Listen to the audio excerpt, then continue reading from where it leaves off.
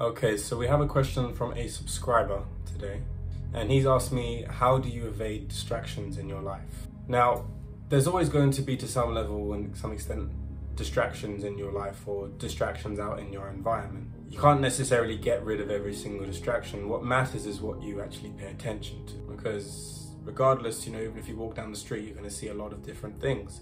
In your life, you're going to encounter or pass through a lot of different things. It's really up to you and what you choose to engage with and what you choose to actually pay attention to. Now, saying that, of course, should you change your environment, you will limit the amount of distractions that you have, or you will be able to eliminate a lot of potential distractions. In today's world, of course, we have mobile phones, so this is one of the biggest distractions that you will have in your life. And if you can kind of eliminate the potential you have to see the distractions on your phone, if you're reading the news every day, so what are your habits? It's really going to be an indication of where your distractions are coming from. Because what is a distraction?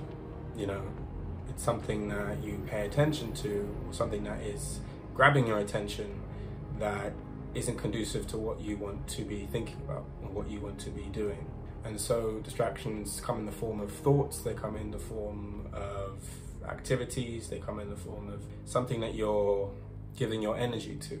So analyze what you're doing throughout each day, whether it's using your phone, whether it's watching the news, whether it's talking to certain people, everything that's within your environment each day, and see, is this something that I want to be part of my life? And if it's a no, then you remove it.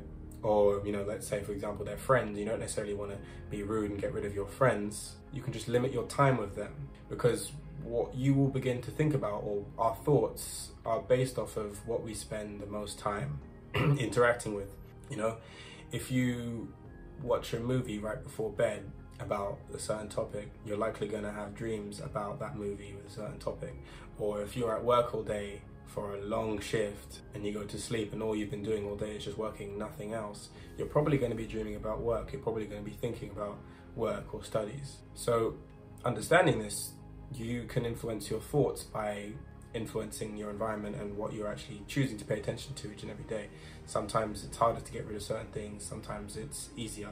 But number one is going to be simply removing and changing your environment. Next, so like I said, you're not going to be able to get rid of every distraction, but you can kind of reduce the amount of distractions you have in your life.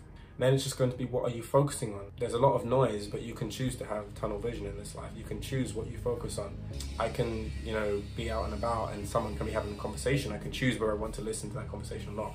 If it's a negative conversation, I can just, one, using the environment, move away. Two, choose to think about something else. Maybe put some headphones in, listen to some music, or just give myself something else to focus on. What you choose to allow to be a thought, for example. Now, negative thoughts, the thoughts that you don't necessarily want, thoughts about things that aren't serving you. Now, of course, remember the fact that I said these thoughts can be coming from your environment, but nonetheless, if you're having thoughts that you don't want, if you're having thoughts that are distracting you, choose to replace them with another thought. Everyone gets negative thoughts sometimes. Everyone gets thoughts they just don't really want to think about. You can choose to then add two more thoughts after that of something you do want. Or if you have a thought of something going the wrong way, you make two more thoughts about how it's going to go the right way. Now, this is kind of getting off topic. But yes, how do you evade distractions? Number one, change your environment. Change where and what you're interacting with each and every single day, or reducing what you're interacting with that isn't a part of what you want to be a part of your life. Secondly, just choosing how you pay attention to it. And so, of course, by your environment, you're going to be paying attention to it less, but also just by being disciplined with your mind. It's not too difficult, it's not too much of a complex thing. A lot of the things that we need to do are just simple, move into a different environment and change the way you're thinking. He also asked me, how do you choose what bad habits to get rid of first? This will kind of tie into the elements of distraction. One of the biggest things that's helped me in my, path of self-improvement has been finding out and being aware of, who I want to be and what that actually means for me, what that actually is, what am I doing? This person that I want to become, what do they do? And so if you're at all times, or as much as you can, aware of that, aware of who you want to be and where you want to be, you can kind of reverse engineer that and say, okay, what do I need to be doing to get there? And every time you have something that is, you know, potentially a bad habit or a distraction, all you need to do is ask yourself, is this going to be conducive to this vision in my head that I have of myself? That thing should be the most important thing in your life, the person that you're going to become. So you ask yourself, is this thing going to be part of that life or not? If I continue to do this, will I get to where I want to be or not? And so I say this because reasons are the strongest thing that you will have, the strongest weapon that you can wield to combat your distractions and combat your bad habits. A strong enough reason will allow you to get rid of that habit. It will give you that push, that change in that motivation to get rid of the habit. Because normally when people try to get rid of, you know, bad habits, or they try and remove things from their lives that they don't want anymore, if they don't have a strong enough reason, they will find an excuse that is strong enough to keep it. So you need a reason that is stronger than the reason that you have to keep doing it, if that makes sense, or the excuse that you have to keep doing the thing. And so if your whole life's mission, life's goal is to become someone better and someone new and someone in a certain position in their life, someone that's doing X, Y, and Z, then maybe you need to cut out A, B, and C to get there. And so I don't know what that is for you, but you need to find out something that's so strong that every time you think about doing this bad habit, ask yourself a simple question: what do I want more? And usually that will give you the power. And I'm not going to say that it's going to be an straight quick, you know, you going from doing a habit every single day to never doing it again. I did make a video about this, which I can put a link to, about, you know, actually using consistency and how to actually get rid of your bad habits and form new ones. So I'm not going to go too much into that here, but your reason is going to be your strongest thing. And so when you have that reason, then you can just pick any habit that is the most damaging or the most in opposition to where you want to be in your life, and you start there and you just build on that. And like I said in that other video, I kind of give you the framework on how to actually get rid of that habit, but that's essentially what you're going to be doing.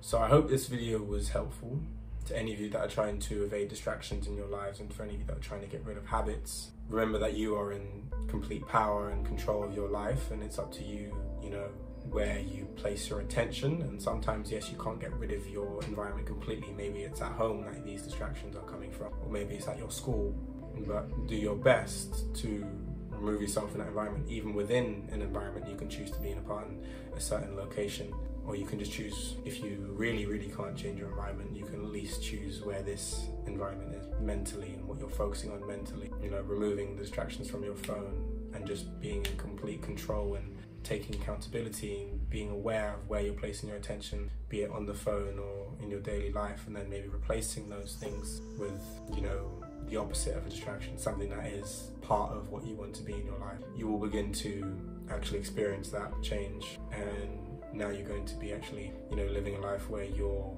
focused on what needs to be focused on to get where you want to be. I hope that video was useful, and yeah, peace to the person who answered that question. I hope that was very useful to you too.